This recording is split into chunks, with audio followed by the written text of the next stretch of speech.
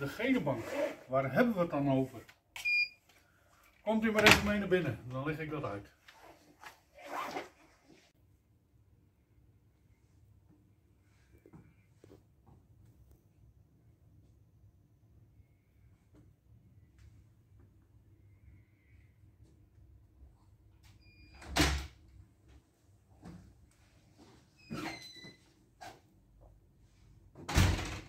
Zo, en hier staan we dan in de Genenbank.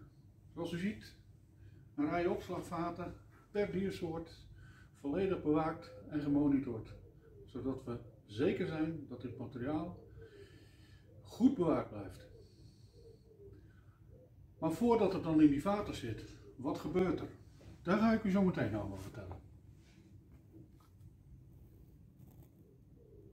Dat een dier wordt aangemeld, controleren we of zijn afstamming akkoord is.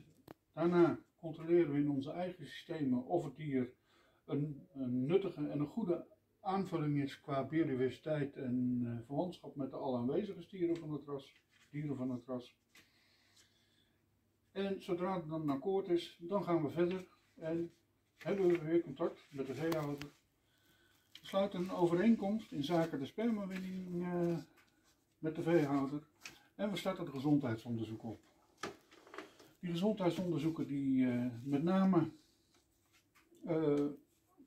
richten die zich op ziektebeelden die overdraagbaar zijn via sperma. En die komen eigenlijk ook terug in de commerciële EU-erkende wereld. En die volgen wij ook. Het enige verschil met de commerciële sector is dat wij een ontheffing hebben om sperma te mogen winnen op bedrijfsniveau. En daarom hebben wij vooraf een controlemoment zoals net uitgelegd. En dat doen we na de spermawinning weer. Zodat we een veilige periode creëren waarin het sperma gewonnen is. Als dan alle uitslagen van de bloedonderzoek binnen zijn, de tuberculinatie is uitgevoerd en de controle daarop, dan kunnen we een afspraak maken bij de veehouder op het bedrijf. Wanneer we op het bedrijf zijn, is het gewenst dat we in ieder geval voor ons gemak en veiligheid, dat er een tochtige koe is waar de stier zijn aandacht op richt. Eventueel een bokstier waarop gesprongen kan worden. Daarna wordt gekeken van of de werkomgeving voldoende veilig is, dat er voldoende vluchtmogelijkheden zijn mocht het onverhoops fout gaan wanneer het allemaal niet zo soepel loopt. Want dat zijn wel de belangrijkste dingen die er zijn. Als dat allemaal akkoord is, dan gaan we de materialen klaarmaken om daadwerkelijk spermawinning op te starten. Daartoe leidt iemand de stier naar de, in dit geval tochtige koe, om de stier te laten dekken. Op het moment dat de stier de koe bespringt en uitschacht, dan wordt met behulp van een kunstschede het sperma afgevangen. We zijn inmiddels terug van het bezoek aan de veehouder en we zijn inmiddels op het lab gearriveerd. Het sperma is onderweg gekoeld met ons meegekomen naar het lab. En nu gaan we de eerste onderzoeken op het lab doen.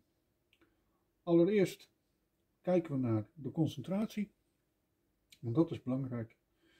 En daarna kijken we door de microscoop naar de beweeglijkheid van het sperma. Dat zijn twee momenten waarop we beslissen of we wel of niet doorgaan met de volgende stappen van het invriesproces. Wanneer deze goed zijn, dan gaan we het sperma verdunnen naar een eindconcentratie nadat we hebben berekend wat de maximale hoeveelheid zaadcellen in een rietje zullen zijn. Na dat afvullen in de eindconcentratie gaan we de rietjes printen. Op de rietjes komt unieke informatie die codeert met de gegevens van de stier, het moment van invriezen en al dat soort zaken die duidelijk maken dat het sperma van een bepaalde stier in een rietje zit. Zodra dat gebeurd is, gaan we de rietjes vullen. En na het vullen worden de rietjes gespreid op een rek en worden ze ingevroren bij een temperatuur van min 95 graden.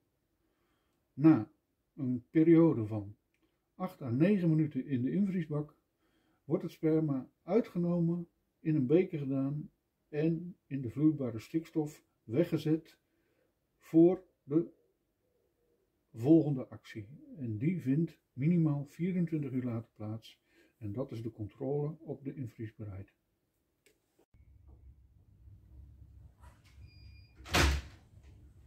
Zo, en als dan alle stapjes zijn doorlopen, alle onderzoeken gedaan en de quarantaineperiode is afgesloten, dan mag het eindelijk opgeslagen worden in de genenbank.